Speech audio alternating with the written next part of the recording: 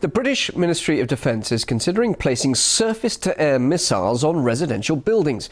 People in East London have received leaflets saying their rooftops could be used to house the weapons during the Olympic Games this summer. Residents say they're concerned about the safety of the system, claiming it could become a target for attack. Officials stress the missiles are a last resort, which would only be used in case of an extreme terror threat. Well, let's now get some reaction from a London-based investigative journalist who's written extensively about terrorism, Paul Lashmar. One would assume, Paul, that the last time air defence systems were placed on residential rooftops was back during the Second World War in London. So does this really suggest an attack is likely?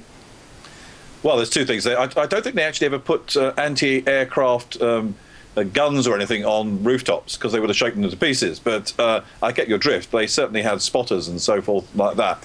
But is there a threat? Well, that's imponderable. We don't know. I mean, they're what they're doing is preventative, and I think there's a bit of psychological warfare going on here. I think they're letting anybody who is thinking of making a terrorist attack know that these extensive preparations are being made. But we're presumably talking about airborne attacks. Surely the British air defence system is good enough as it is, isn't it? Well, I imagine you've got to remember these high-velocity missiles are quite short-range. They're quite light. You know, they're like a large camera, really, on a tripod. That's what they sort of look like. And then they have one of the chaps has some equipment allows them to target. So it's very light, and it's only got a range of about 5 kilometres. So I think what we're looking at here is light aircraft or helicopters suddenly emerging from nearby. I think that's the thought. You mentioned my reference to those missile defence systems back in the Second World War. Of course, nowadays these systems are a lot lighter, but you did raise a point saying that those systems would, of course, shaken a house to bits. The residents who are underneath these missile launchers, they're very concerned if they were to be used. Would they not be in danger themselves? I don't think so. I mean, these you know, there is actually someone standing 2 foot away from them when these things go off. And I think, I mean, I can really understand the residents' concern, because they must feel that they're just sort of becoming involved in this sort of military operation. But I don't think that's the problem. I don't think actually being in they're in danger. What about the residents' concerns of being targets by terrorists themselves, in the knowledge that these missile systems are on their rooftops? Well, it's possible in the sense that anything's possible. It's all a bit James Bond, the idea that you know, the terrorists are going to send small aircraft over and at the same time send a team of operatives to eliminate the army on the top of that particular tower.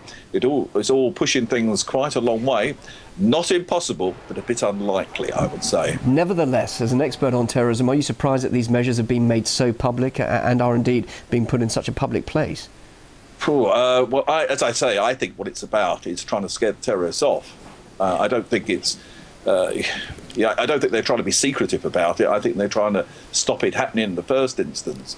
And it's all part of a mounting air of hysteria, I think, that's sort of sweeping London a bit, that you've got this huge event occurring, and there is this sort of looming 9/11 threat about it. I mean, it's just because everybody realises that it's a terrorist's sort of ideal situation to have a big event that they could hit.